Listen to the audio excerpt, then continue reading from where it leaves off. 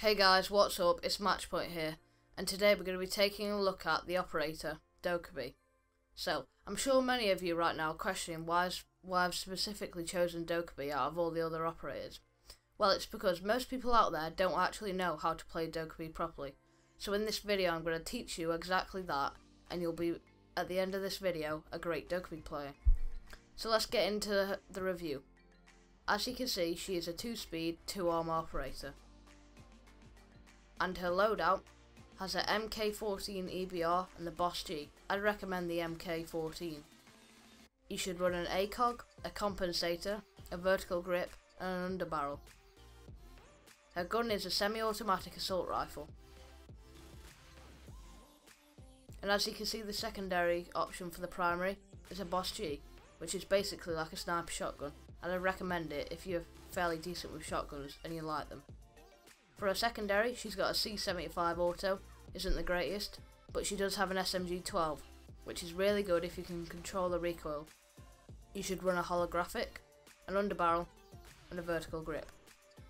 Now let's get into testing these guns out.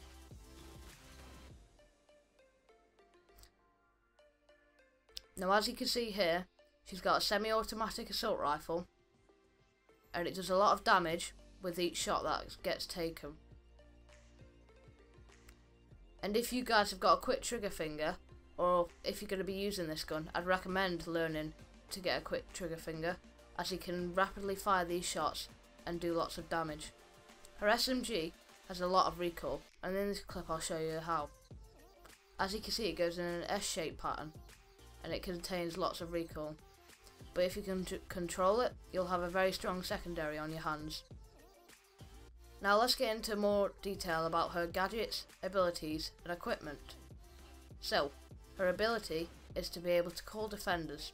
Now what this does if you're a defender is it comes up with a buzzing noise and it'll be ringing, and it'll be a phone that you'll have to answer unless you want that buzzing noise to continue. Now it takes about 3 seconds to disable the noise, and it's very useful in revealing where operators are and distracting them. Now as you saw just there before, I used it to see if I could gain any knowledge on where they are, and I heard that there was a lot of operators around me, so instead of going that way, I'm going to come down this way. I will go in through a new entry point.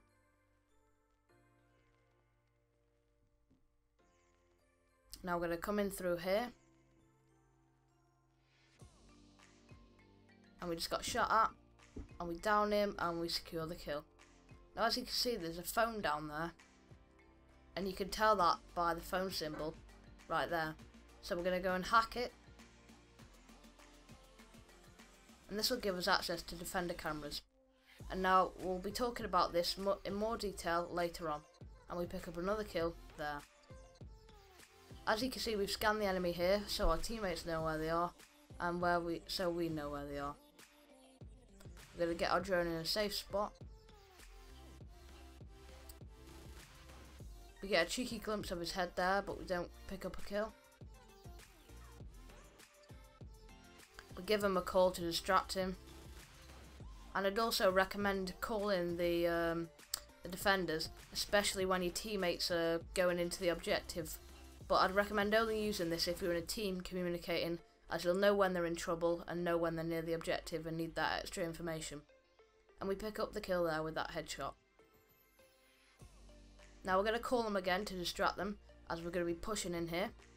We throw a smoke grenade, which is why we picked that equipment over the stun grenade, and we'll get into more details on that later on. So we're going to hop back on our drone here.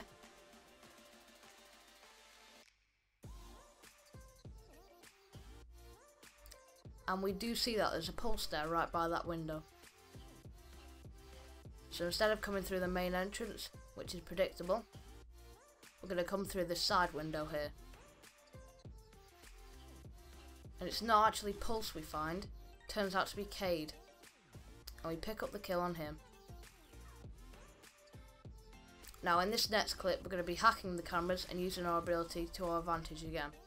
I get on my drone here and the room looks pretty clear. It looks like there's no one in there. So we're going to come down here to the window and we're going to give the defenders a call as we're going to be pushing in here and we want to distract them. I would always recommend using your calls when you or your teammates are just about to push into a room. Get back on our drone to check, no one's in there. We clear the room and we get shot at through there, and it's a Tachanka. But we don't peek it, because if we did, it'd be risky and we get our headshot off. So instead I'm going to hold this angle down for my teammate to cover his back.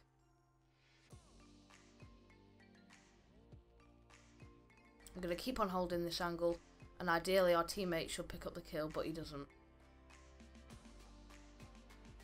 And now we see a cap cam running past, we get a tag on him. And now there is a phone down there, so what I'm going to do is I'm going to throw a smoke grenade there, one into the objective.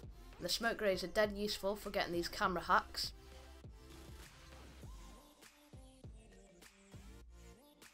So now we'll get into some more information on what the cameras actually do. So once you hack your phone, and a phone is dropped by a defender every time they die, if you're playing Dokkabei you can see the phones and it's a symbol like a phone like you saw before.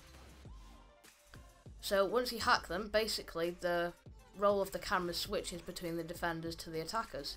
So the attackers can now use the cameras that were originally owned by the defenders to spot defenders. So we're in a tight situation here, it's a 2v3. I'm going to give them a call to gain some more knowledge. And at the moment we're boxed in. Now there is a phone down there.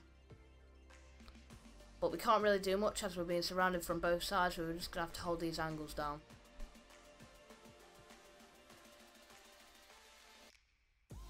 As you can see, shots coming out through there, so we know there's a guy in that hallway.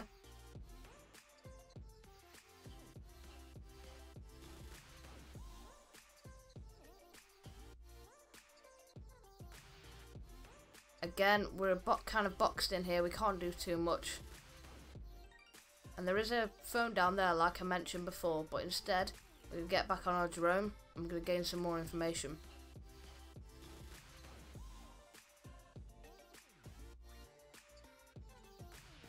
There's no one in that hallway, there's the phone again. And we do manage to spot a rook right there. And we know he's there now, so we're feeling more confident about this push. So what we're going to do is we're going to use our smoke grenades, which is why you should always pit them over the stun grenades. We're going to throw one there so we don't get rushed out on. We're going to throw another one there. Now, I messed up here. My smoke grenade wasn't the greatest. It didn't cover the phone really, but I committed to the hack and hacked the cameras. And now this means that our teammates, that three of them are all dead, they can go on the cameras for us and gain some more knowledge. Now as you can see here, we're communicating with the Montaigne. We know that Montaigne can get an easy plant there, because the shield like there will protect him from the defenders which are behind him. Now I chuck another smoke down, we've planted the diffuser, and my role here is just to watch the window. Now I'm going to call the defenders to distract them. And now I've just got to keep watching this window in case anyone jumps out. I've got another smoke grenade. I'm going to throw that one in there. And someone jumps out right there. We accidentally do team kill, but we pick up the kill there. And it goes down to a 3v1, but it's okay because we've got a tight angle on this diffuser. And we'll win the round.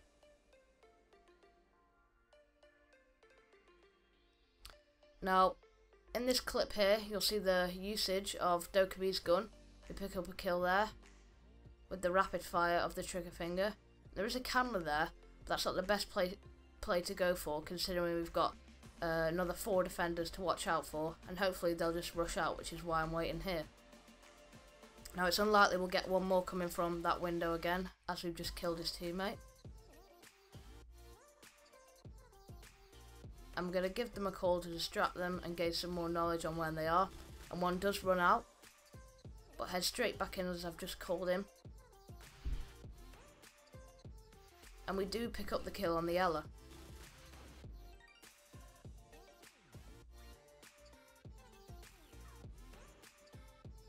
Now I'm going to give them another call as I'm about to push into the objective. I push into the objective and you'll see the usage of the call and Dokkabei's gun right here as we kill the mirror. And I hope you guys have now seen what Dokkabei can do and how to use it properly. And I hope this review has been very useful to you. Make sure to like and subscribe. And I'll catch you guys in the next one. Bye bye.